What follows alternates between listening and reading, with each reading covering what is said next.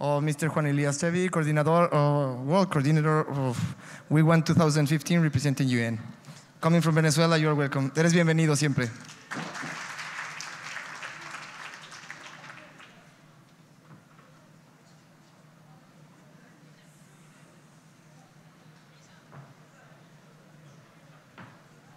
Muchas gracias. Thank you. Salam alaikum. Bonjour. Wow, this is very humbling for me to be here. First, I would like to thank, of course, His Majesty King Mohammed VI for having me here. I would like to thank the National Human Rights Council for organizing this beautiful event. And of course, to the President and the wonderful team of ONDE, the National Observatory of Child Rights.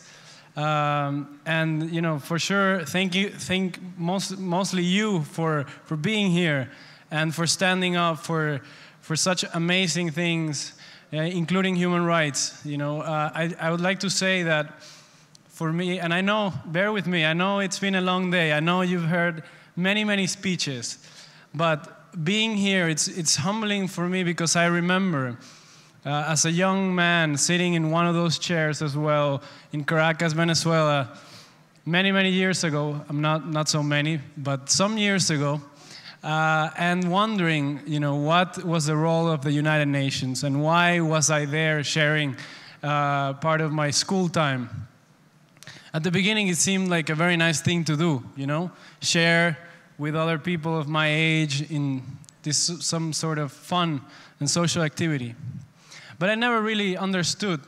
And for me, being a part of an organization like the United Nations was not in my agenda.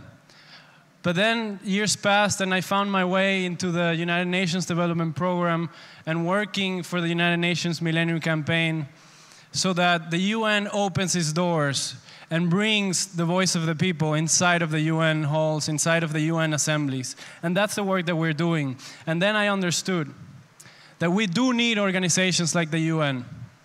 We do need these neutral platforms, inclusive platforms that are forums just like this one, that allow people from all different countries, all different ideologies, and to come together under one common aspiration and dream, which is having a better world for all. And for that, I commend you. You're here for the same mission, for the same reason. And it's truly humbling, you know. One thing that we have realized is that in order to become a better multilateral institution, a beacon for humanity, the UN has really to listen to the people. We have to really go back to we, the peoples of the United Nations. After all, the United Nations belongs to all of you. So you are the guardians. You have to keep us accountable. And these are the places where your voices can echo around the world. So again, thank you very much. Thank you for the work that you do. It is important. And thank you for having me. Bye-bye.